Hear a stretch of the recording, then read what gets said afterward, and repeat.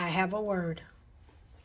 There were some people that you were only trying to help, but in the end, they misunderstood you. They took your words and misunderstood them on purpose. And after they misunderstood you, they talked about you bad and treated you like basically like trash, like you were nothing. Let me say this, God has seen it all. And you are his child, his son, his daughter, his baby. God will never let you be mistreated and allow it to go undone. Vindication is coming. They misunderstood you for a reason. They never wanted to understand you.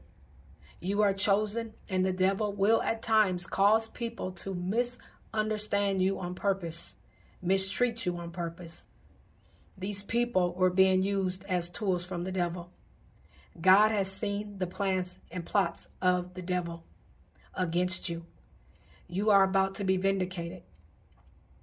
You meant no harm to these people, but they already had a plan to mistreat you. Give it over to God, because you are about to be vindicated. You see, when the enemy had his way with Job, God repaid Job for everything that he went through. The enemy had his way in Job's life, but Job was rewarded more in his later years than he was in the beginning of his years. You are about to be vindicated and blessed because of the mistreatment, because of the ridicule, because of the way they talked about you as though you were nothing. God's seen it all.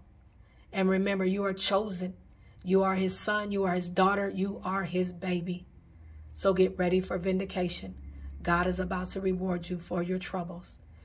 I pray this message helps you. God bless you. God bless you. Be blessed.